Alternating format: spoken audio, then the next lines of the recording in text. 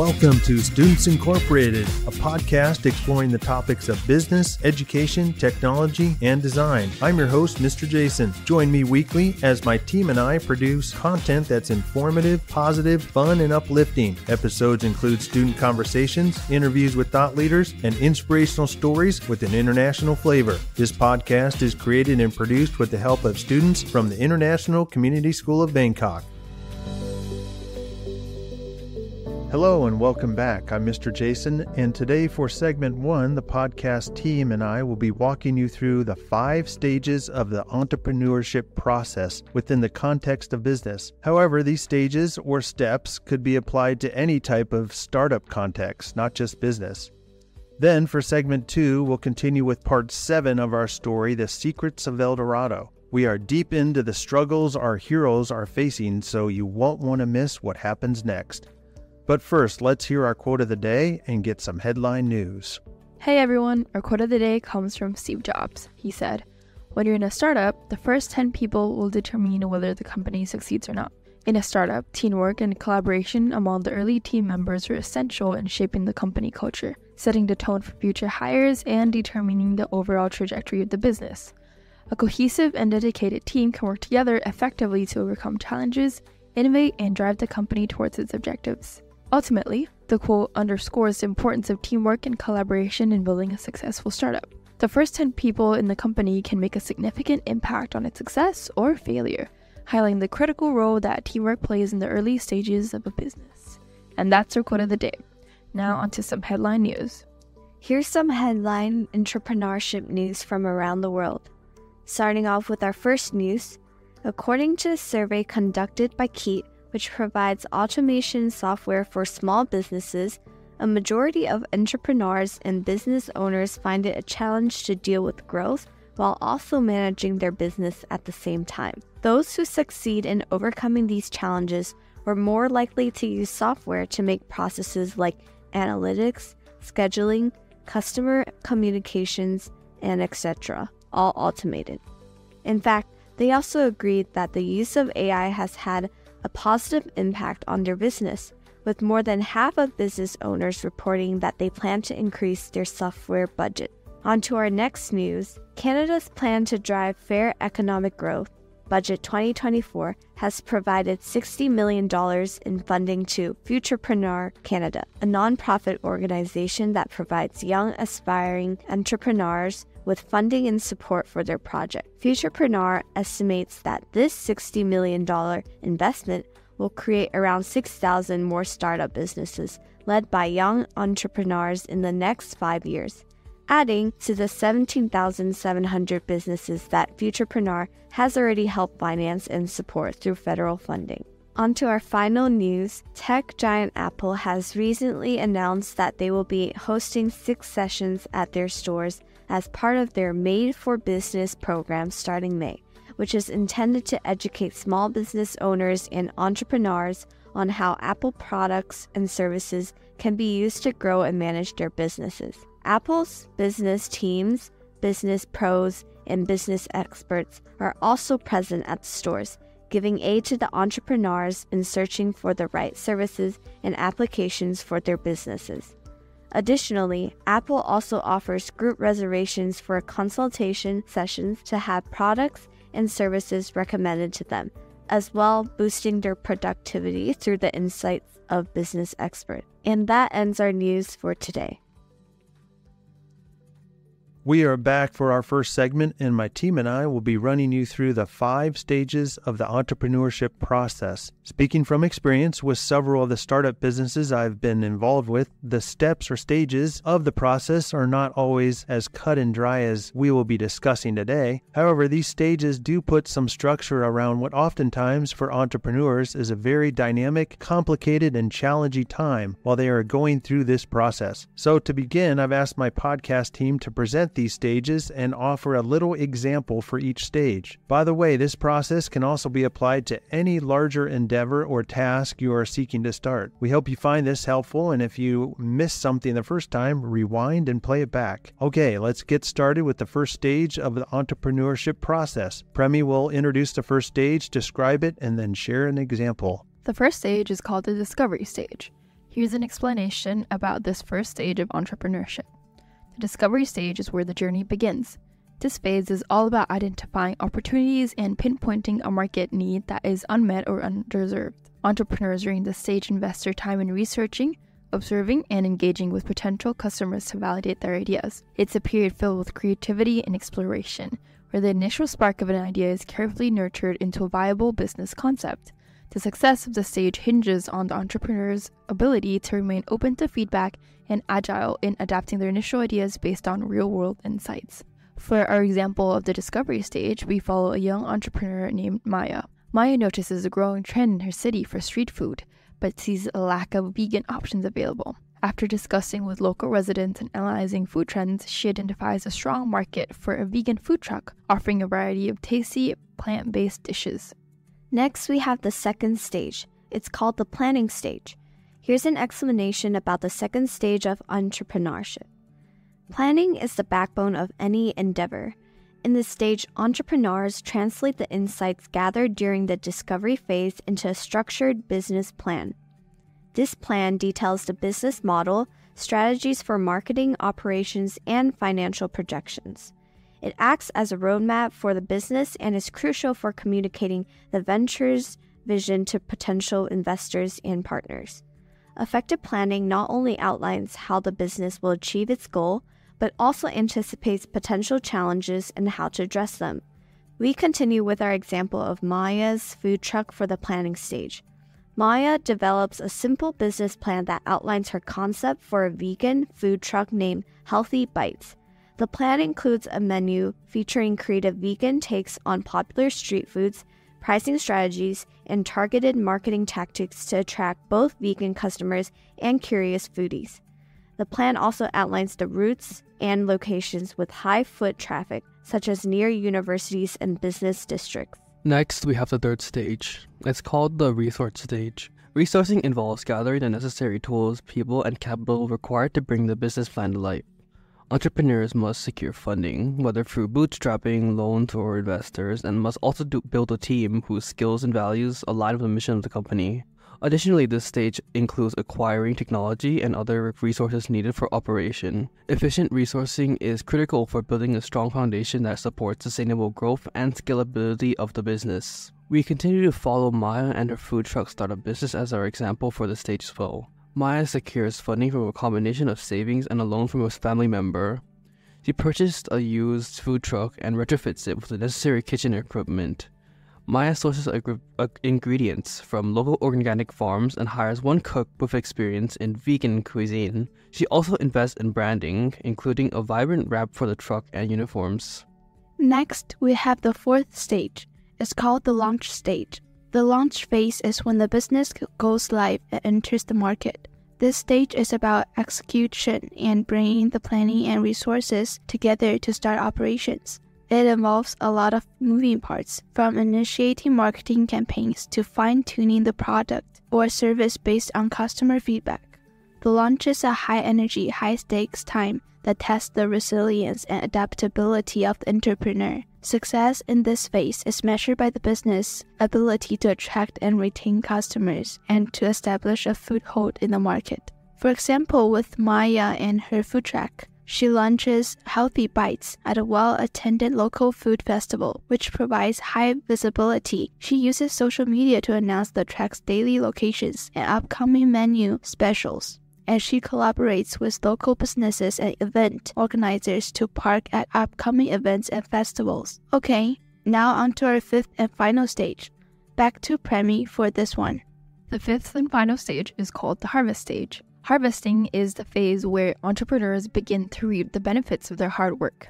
In this stage, the business has matured and the focus shifts from maximizing profits, exploring exit strategies, or looking for expansion opportunities. For some, this might mean selling the business or merging with another company, while others might choose to scale up operations to enter new markets or develop new products. The harvest stage is a time for reflection on past achievements and strategizing for future growth. And finally, with our example of Maya's Healthy Bites food truck business, After establishing a loyal customer base and achieving consistent profitability, Maya explores growth opportunities. She considers adding another truck to serve different parts of the city or potentially franchising her business model. Additionally, Maya looks into packaging some of her popular store sauces and snacks for retail sale, leveraging her advanced reputation to enter new markets.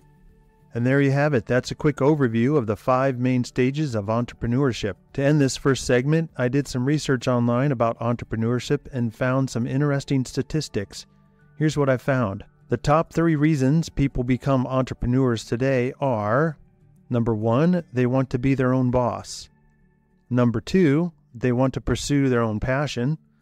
And number 3, they want to take advantage of an opportunity. All right, moving on to some other statistics. There are an estimated 582 million entrepreneurs in the world. Next one is, in the U.S. alone, there were 31 million entrepreneurs at the beginning of this year, 2024. And yet another one is 90% of entrepreneurs are self-made. And the next stat is 96% of self-employed people do not intend to return to work for other people. And another stat is 20% of entrepreneurs manage or own a business with a family member. And finally, 75% of entrepreneurs said they were happy with what they are doing. All right, that ends segment 1 of this episode. Stick around for segment 2 as we continue with part 7 of the Secrets of Eldorado. Part 7 is titled Revelations and Connections. We'll be right back after this short PSA. 1, 2, 3, 4. Attention all AP students around the world. As you prepare for your upcoming exams for the following weeks, remember that you are not alone in this journey. You have the support of a worldwide community of students who are also working hard to achieve their goals. Keep pushing yourself, stay focused, and believe in your abilities. You are capable of great things, and your hard work will pay off in the end. Good luck on your exams, and remember that you are part of a global network of determined and motivated individuals. Let's show the world what we are capable of, and that's our PSA today. We are back for our second segment as we continue with part 7 of our 10-part story titled The Secrets of Eldorado. If you are just joining us for the first time, I suggest you pause this episode and go back to episode 55, where we begin with part 1 of the story. Okay, part 7 is titled Revelations and Connections. Before we get into part 7, Premi will give us a quick recap from our last episode.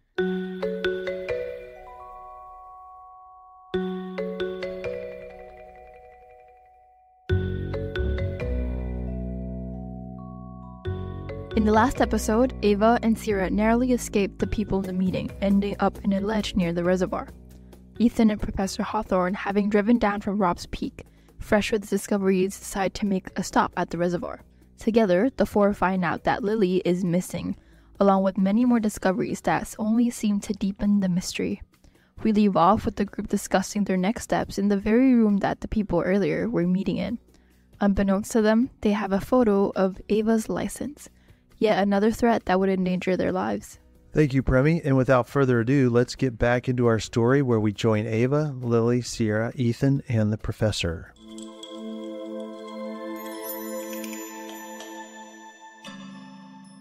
Back at her grandmother's house, and quietly enters the front door just as the living room clock chimes once, indicating that it was 1 o'clock in the morning already.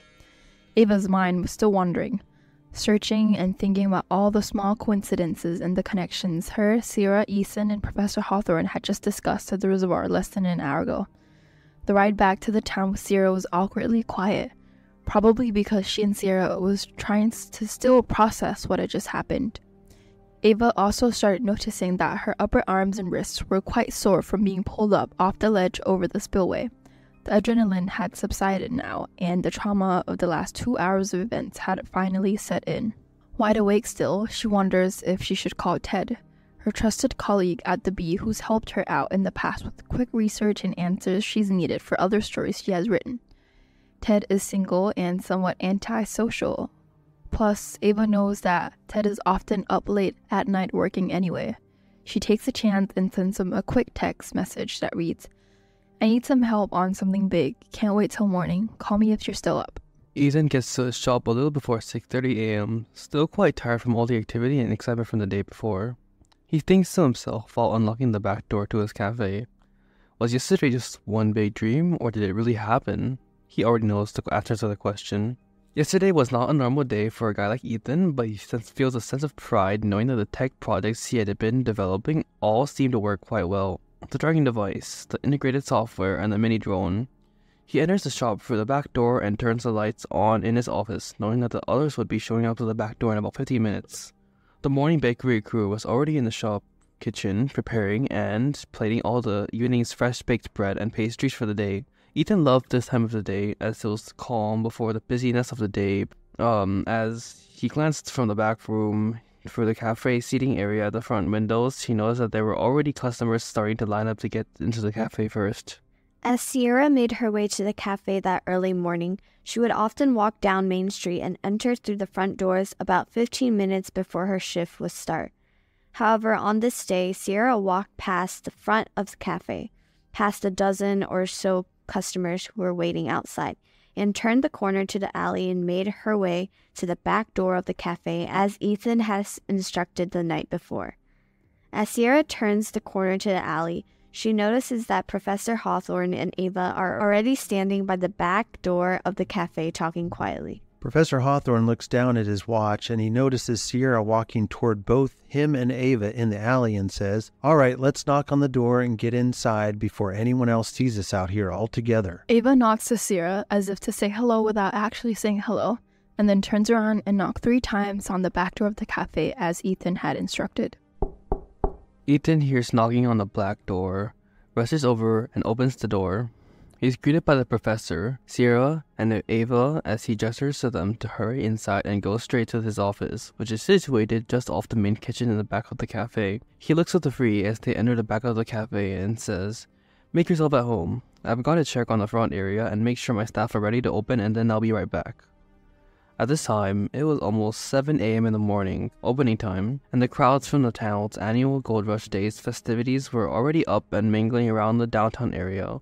The line in front of Ethan's cafe had gotten longer as well. After entering Ethan's office and getting situated, Ava looks at Sierra and Professor Hawthorne and says, "Guys, I've got some news to share, but I'll wait until Ethan gets in here." At that moment, Ethan pops his head in the office and says, "Guys, one of my morning's front cafe staff members hasn't shown up yet, so I have to go cover for her until she gets here. You can get started without me, just fill me in later." Ethan turns around and walks out of the room and says under his breath, "Man, the joys of owning your own business." Ava jumps right in as soon as Ethan leaves. "I couldn't sleep last night when I got home, so I texted my colleague at the B and asked for another big favor. Thankfully, he was still awake. Anyway, he reluctantly said yes after I persuaded him that he could be included as a collaborator on one of my articles. He got in touch with his confidential contact at the FBI in the middle of the night, who ran a tag check on the 2 license plates in my photo. Long story short, one of the cars from last night is registered to the office of the mayor of Coloma, Anthony Ruiz." Ava could tell by the look on Professor Hawthorne's face that he was as stunned as she had been last night when she had found out the news. Neither the professor nor Sierra said a word. They both just had a look of disbelief on their faces. Ava goes on, "Guys, this gets even deeper. The second car in the photo is registered to the office of none other than California State Representative Deborah Stewart Brown." You could hear a pin drop in the room. Sierra quickly looks at both the professor and Ava and then says quietly, "So we now know the identities of 3 of the 5 people who were in that meeting last night.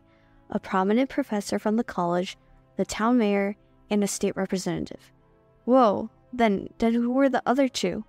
This is a big deal, right?" Sierra says as she looks at both Professor Hawthorne and Ava. Professor Hawthorne speaks up now and says, "Ava, how confident are you with that source at the FBI?" Ava responds, "He's a solid source. Another reporter at the B used the same source to help support the story we broke about next-gen pharmaceuticals and the rampant fraud that company was practicing." "Yeah, he's solid," Ava finishes. "And there's nothing for him to gain or lose by feeding my colleague Ted into this info. He just ran the tags, a standard procedure they do all the time from their office. The only added bonus for us is that he did it in the middle of the night." Professor Hawthorne then says, "Wow, my good buddy Sharpton, the mayor, and the state rep Brown are all mixed up in this thing. I mean, they seem to be involved with kidnapping two people, first Jen and now Lily.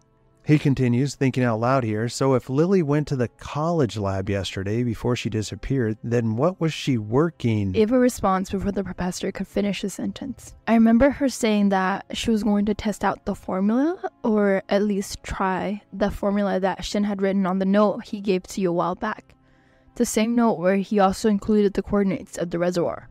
Sierra interjects. What if she discovered something about that formula?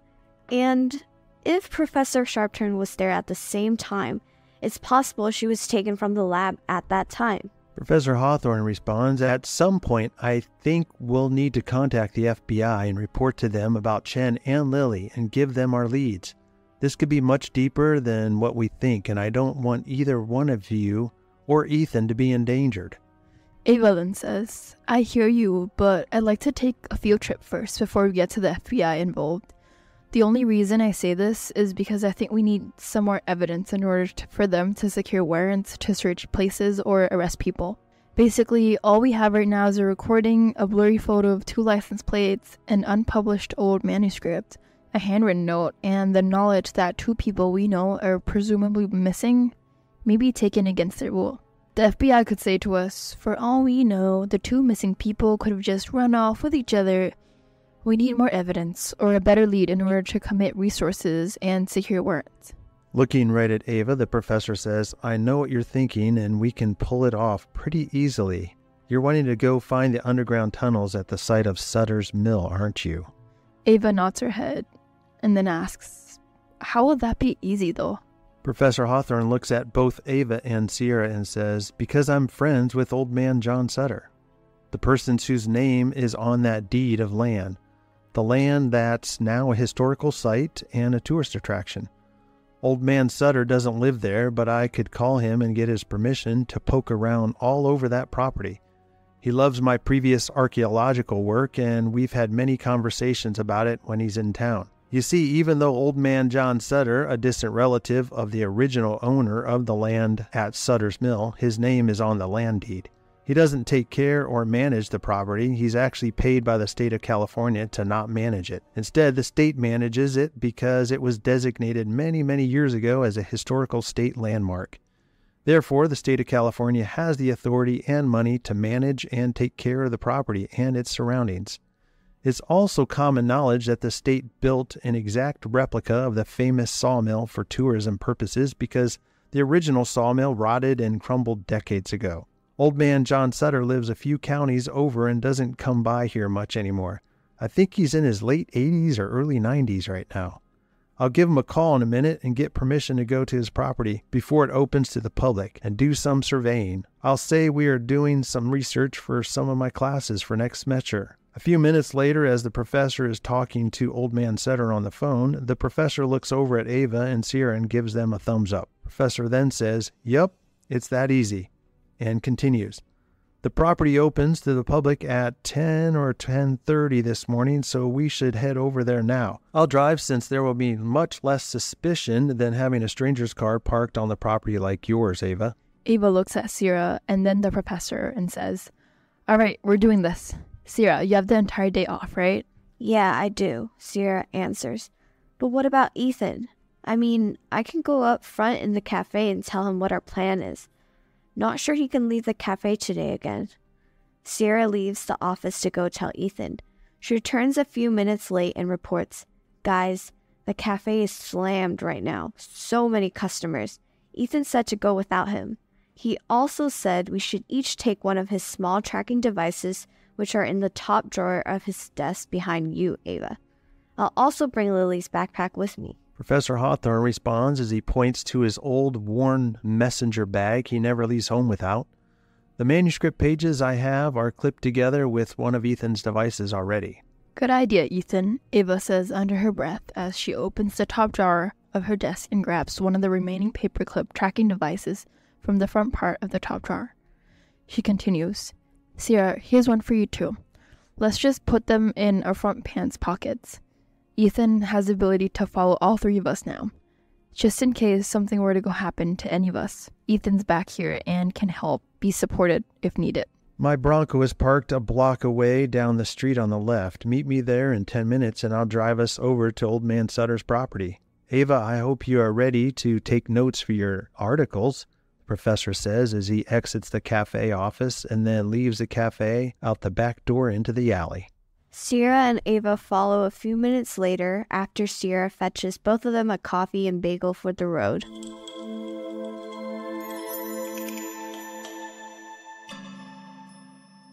Meanwhile, Lily finds herself sitting on a small flimsy mattress cushion she used as a bed the night before. She's staring at a rocky dirt wall while a small single light bulb hangs from a wire from the wall behind her and dimly lights up the small space she's being held in. She noticed a metal gate to her right and left that leads to long corridors, or passageways that then lead somewhere else. She has a pounding headache that seems to be getting better, but it still lingers. Lily has no idea what time it is or where she's at. All she knows is that she seems to be trapped. The last thing she remembers about yesterday is being in the science lab at the college and then everything suddenly going dark. Then she woke up in this small musty space or room a few hours ago. She says to herself, "It seems to be morning because my body clock wakes me up religiously around 7:30 every morning, or sometimes close to that." All of a sudden, she hears footsteps approaching and then hears a familiar voice say, "Lily, I didn't expect you to get mixed up with this. First Chen, and now you. Come on, man, you both should have left this alone. You've put me in a very difficult situation. And now other people, who are not as understanding and as kind as I am, are contemplating on what they should do with you both." Professor Sharpton continues as Lily looks up at him. "It would be in your best interest to tell me everything you know, and tell me if your friends also know the same information." Lily responds with a faint voice. What information are you talking about? My friends and I were just looking for Chen." Sharpton snaps back. "The formula, Lily, the formula. Where did you get that formula from? That's what I am talking about." Professor Sharpton lifts up Lily's cell phone and shows it to her, then points to a photo of Chen's note. The note that Chen had written and gave to Professor Hawthorne the week before. "Lily, you see this photo and the formula written on this note? Some very important people are not happy about this note. So, for your own sake, tell me what you know." He then follows that up with another question. "Is it just you and the other two girls that are involved? What do they know?" He finishes by saying, "Tell me everything, and this might end well for you." Realizing that this is not some terrible misunderstanding, Lily pauses for a moment before answering Sharpton. She then responds, "The two girls who were with me the other day at the lab don't know anything. They were having lunch with me and wanted to ride along when I told them I wanted to see if Chen was at the lab. Then, when we didn't find him there, we went and asked Professor Hawthorne, like you suggested, and he wasn't there either." Sharpton looks at Lily with a stern expression. "I hope for your sake you are telling the truth." He turns around and walks back out the same dark corridor he came from and closes the metal gate behind him. Lily peers down the long corridor through the metal gate that Sharpton had just closed, and noticed that there was another person standing further down the passageway. She watches as Sharpton stops and talks briefly with that other person. The mystery person is standing in a shadow, so she can't make out clearly who it is. However, she does notice that the person is much larger than Sharpton. She then watches as Sharpton walks off and disappears around a corner further down the corridor.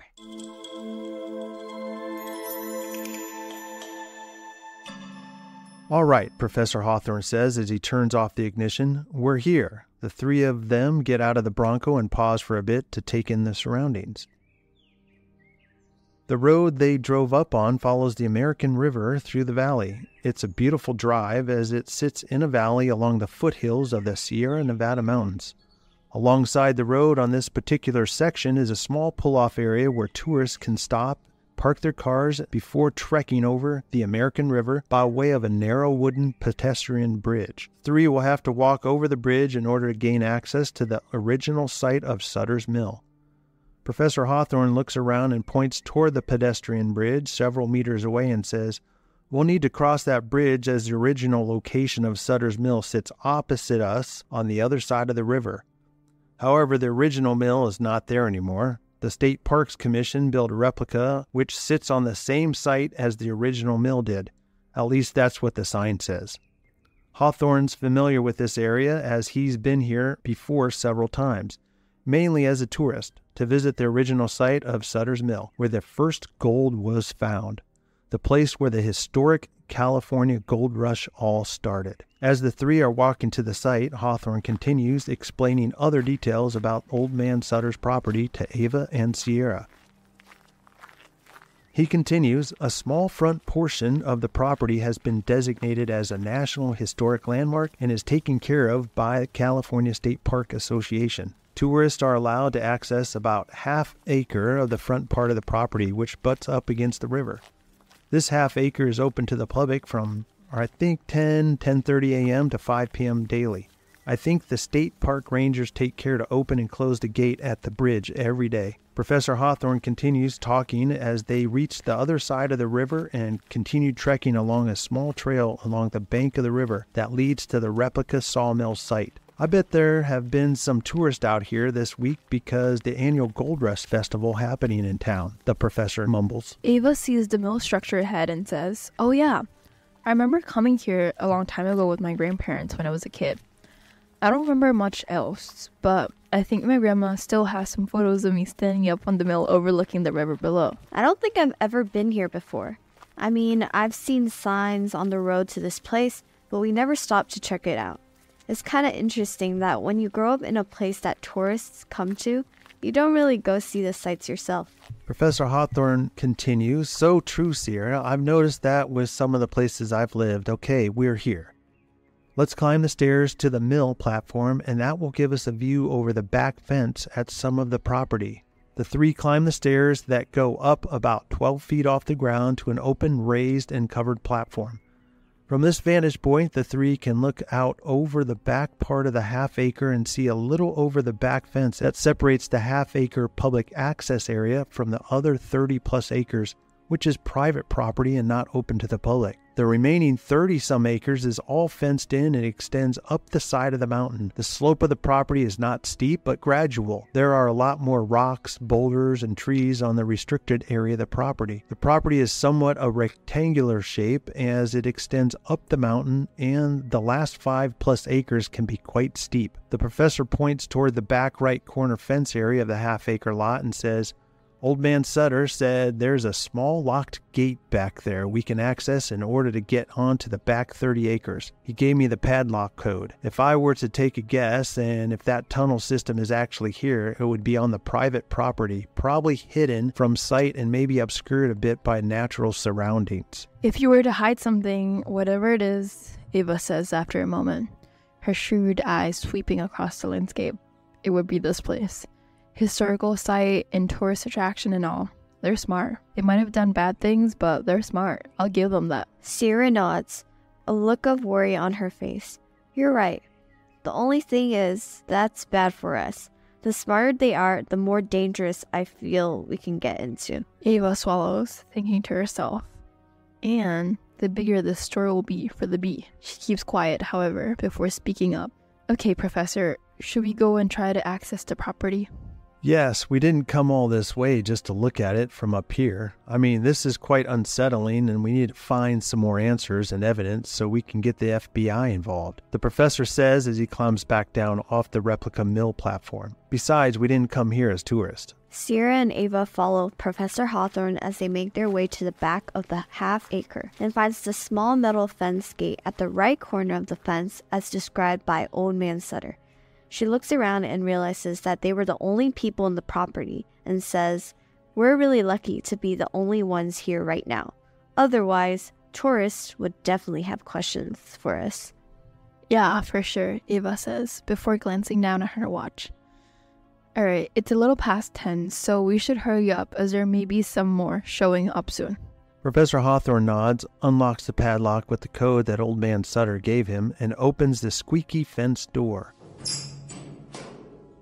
After all three of them make their way through the fence door, exiting the public access area and entering the private property, the professor secures the fence door shut and locks the padlock. Don't be alarmed, but I need to shut the fence door and lock the padlock. We don't need any curious tourists accidentally wandering back here where they don't belong. They begin hiking around and exploring areas of the back property, areas that are not flat, rock formations and other natural formations that may hide an entrance to a tunnel system.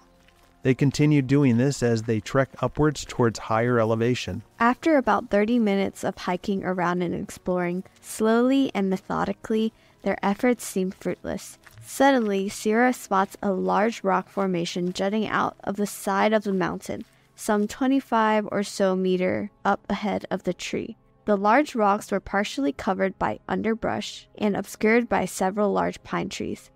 The rock formation included 2 large boulders which rested next to each other with a small space left between them. It looked like a shallow cave at first glance from the distance she was at. She yells out to the professor and Ava, "I see something that looks to be an entrance to either a shallow cave or something else." She starts walking towards it and notices Ava and the professor moving to where she was at and then following her. After several minutes, they reach the large rock formation. Sierra peers through the space between the boulders at the shallow cave and sees nothing, just the back of the cave, which was just some muddy dirt. Ava and the professor walk around to the back of the rock formation where the rocks seem to go into the side of the mountain. Ava is out front and notices right away that there are no trees or underbrush growing around this area. Maybe this is on purpose for some reason, she thinks to herself. Ava looks back at Professor Hawthorne, who's right behind her, and says, there doesn't seem to be any sort of entrance around here, but it does look a little suspicious, as if the underbrush and trees were cut down on purpose, and recently. I agree, Professor Hawthorne says, now walking past Ava as Sierra is now standing there as well. The professor continues and says, I wonder how they would have... Professor Hawthorne stops mid-sentence. Sierra watches in slow motion as his left foot trips over something, making a metal clanging noise. He then loses his balance and starts to fall forward.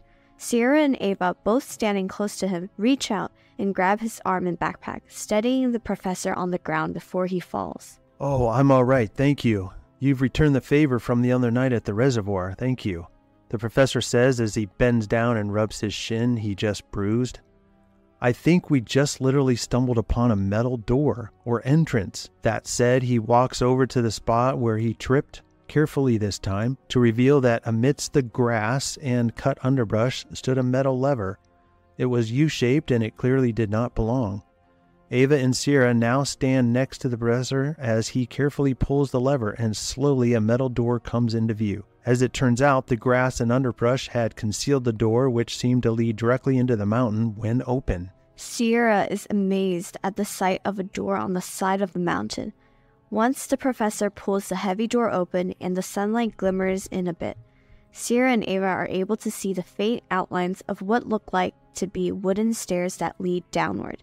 The stairs were narrow, and the wood used for the stairs looked quite old and worn. She is suddenly overcome with fear. Alright, look at that, Ava says, light shining in her eyes.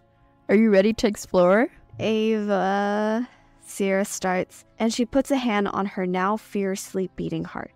I don't know if we should go in there. Professor Hawthorne nods, peering down at the darkness below. Ava, I think Sierra's right. I don't know if we should.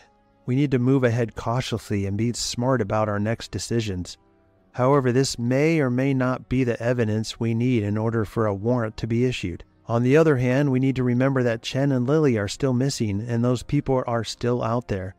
We have no idea what is down in this tunnel. Besides, these are the people who took Lily and Chen. I don't know how safe it is. Professor Hawthorne thinks about his family and the girls' families. I really don't want anything to happen to either one of you, or myself. Ava bites her teeth, thinking less about the danger and more about the excitement in her veins and the article for the Beat. I mean, she heaves a sigh. I know where you two are coming from, and it's definitely dangerous. But the only thing is, this wouldn't be enough evidence.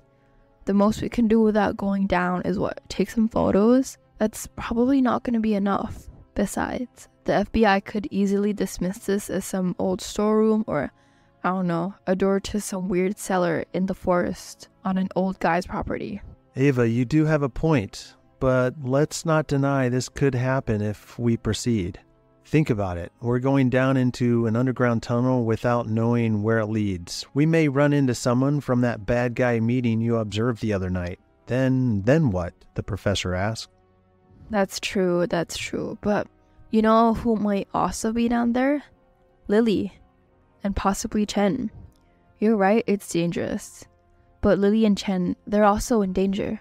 Every minute we wait or hesitate, they may be closer to a terrible ending, Ava says. That's true, Sierra says, before thinking of something. And honestly, I'll want to have known that I tried helping the best I possibly could. And doing the best isn't standing in front of the tunnels where she's kept and choosing to go home. I'm a little scared, but I'll be okay. I'm in if you are. Professor Hawthorne sighs, torn between his curiosity and the responsibility he feels for these two girls with him. All right, let's do this very cautiously, the professor says, ignoring the unsettling feeling he feels in his gut. With that said, the professor pulls the door open again slowly, and all three peer down into the dark entrance of the tunnel. As the professor holds the door open, Ava and Sierra turn on their phone flashlights, and one by one, they carefully climb down the narrow staircase, some 8 rungs down toward the dirt ground. Ava first, then looking up to give Sierra the thumbs up sign. Sierra follows, and then reaching to the bottom, looks up at the professor, who is still holding the door open, and gives him the thumbs up. The professor climbs down the stairs and carefully closes the door above him, which makes a metal latching sound. With that, they transcend into the darkness, save for 2 faint rays of light from their phones that might not be enough to save them. The light from the phone is enough to see just a few meters in front of them, and when Ava tilts her phone downwards, they notice freshly made footprints under their feet, leading into the dark, dark tunnel.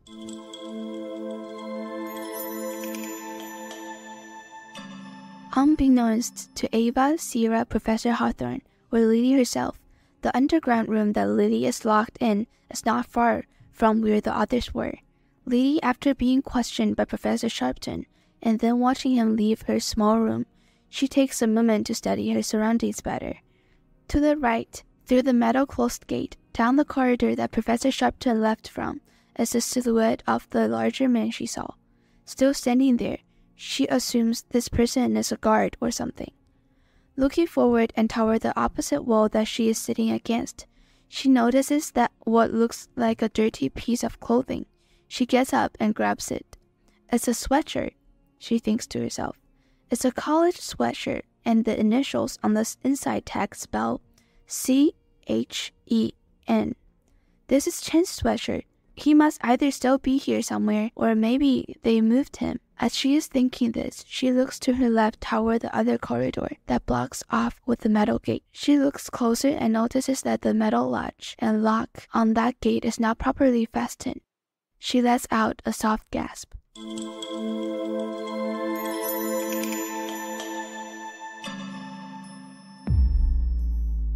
And that ends part 7. Thank you for listening. Tune in next episode as we continue to follow the exciting adventures of Ava, Sierra, Lily, Ethan, and the professor in part 8, titled Confrontation and Escape.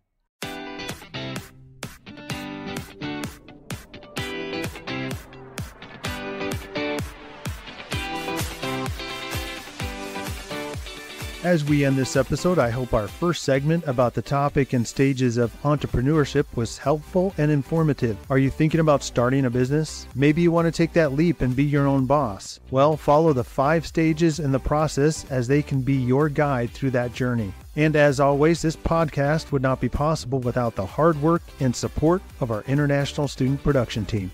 All music and sound effects are courtesy of Pixabay.com, a vibrant community of creatives sharing copyright-free images, videos, and music. And we are signing off until next time.